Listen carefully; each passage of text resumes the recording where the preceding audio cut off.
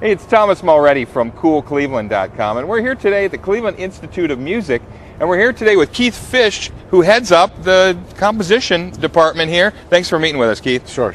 Hey, you are head of composition, so all your students are learning how to compose music, right? What is the state of music these days, classical music?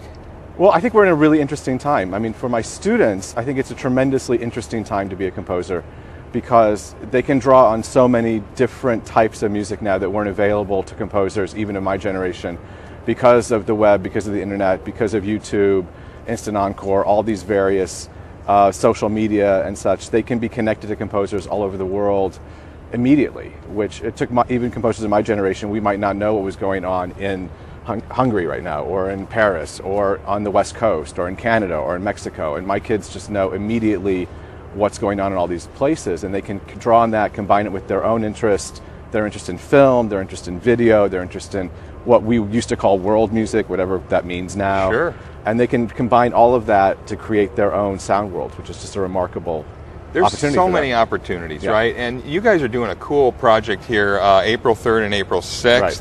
April 3rd right here behind us here at Mixon Hall, and then April 6th you move over to MOCA. Right. It's your new music ensemble, the new music series.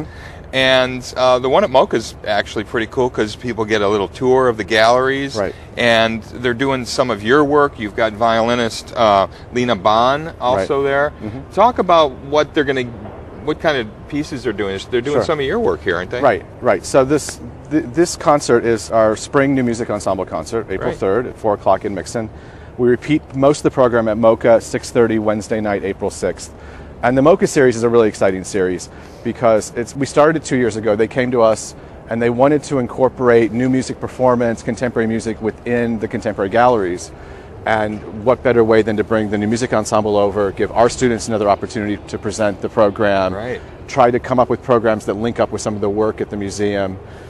This particular program, as you said, my dear friend Lina Bahn, who I've known for 20 years or so, is coming. We went to graduate school together. She's a fantastic fiddle player. She's going to be guest artist for this program. So we're doing a piece by John Cage, an old piece called Credo and Us from the early 40s, for piano and tin cans and radio and phonograph and electric buzzers and all sorts of stuff. It's great. It's a really fun piece.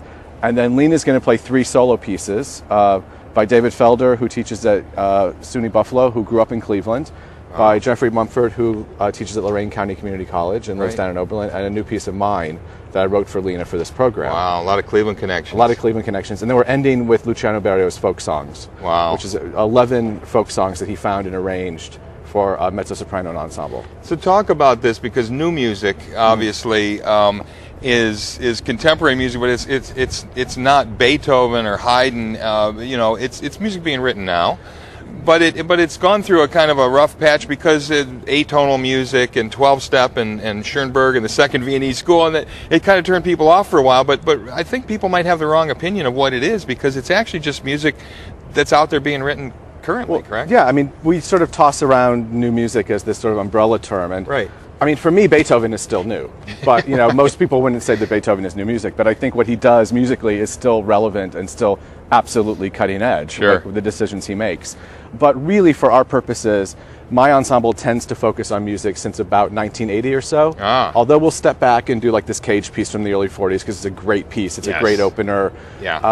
For me, I think there are pieces being written today which I would call old, and there are old composers that I would call new. It's really just about, I think, the aesthetic, the judgment, the decisions the composer makes. What are their concerns? How are they connected to their time? Are they expressing something of their time now? I mean, sort of like we said, Beethoven is timeless, but then so is Stravinsky. A piece like The Rite of Spring or L'Histoire du Soldat is always going to be new. Beethoven Heroic is always going to be new. But as I said, we focus primarily on works of about the last 30 years, give or take.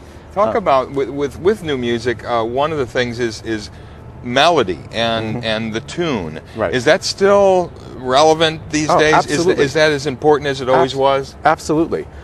There are just different types of tunes. I mean, I would challenge most people to hum a tune in a Mahler symphony, but we know there are melodies there, right? Sure, there are.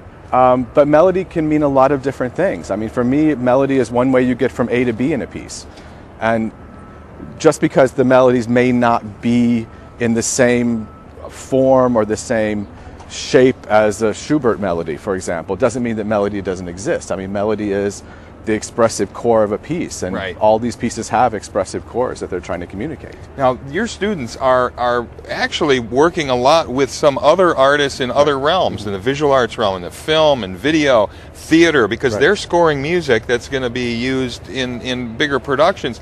Talk about the opportunities that they have these days with technology to work and collaborate with other artists. Well, one thing that my colleague Stephen Cohn and I are really focused on here at CIM, and I think this is a sort of one of the core principles and aesthetics of being at CIM, is this idea of collaboration and going out in the community, engaging the community.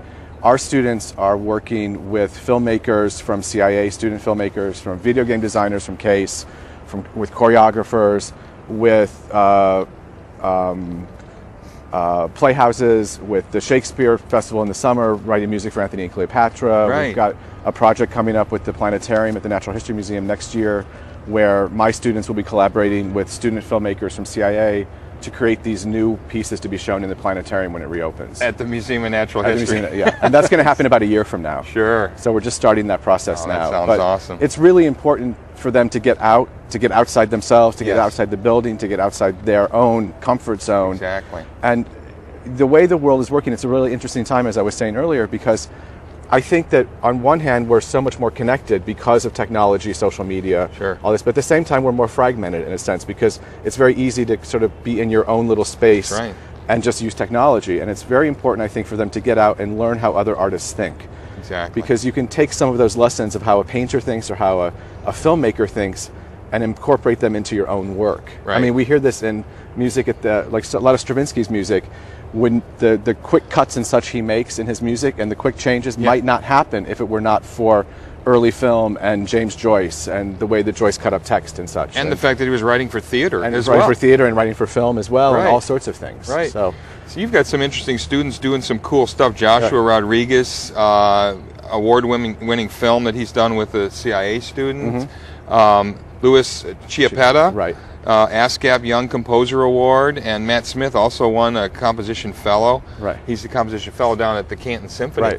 So your students really have an opportunity to get out and apply for awards and really make achievements. They're doing great things. I'm really proud of them. I mean, you just mentioned a few. There's so many of them that are doing wonderful things. Louis Chiappetta, who you just mentioned, just won a major award from the American Academy of Arts and Letters, which is a really big coup. And I think it's ever happened to a CIM student. Matt Smith, as you mentioned, he's composition fellow with Canton Symphony, but also his piece is going to be played at Severance by the Cleveland Orchestra Youth Orchestra. He won their competition. You mentioned Josh, who's working with a lot of filmmakers. Mike, they're doing really wonderful, wonderful things. This is amazing. Talk about the students that come here from around the country and around the world to CIM. What do they like about this place? What do they get out of coming to school here and living for 4 or more years in this environment? Well, they learn how to deal with snow. If they're not from the Midwest or the Northeast, that's a bonus. That's a bonus, right? They're wardrobed.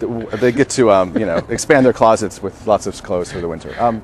So actually, what I think is special about this place, and I've taught at several different schools, but there's something really unique about CIM in that obviously we know these kids are very talented, and we have a fantastic faculty and an amazing administration that supports what we do.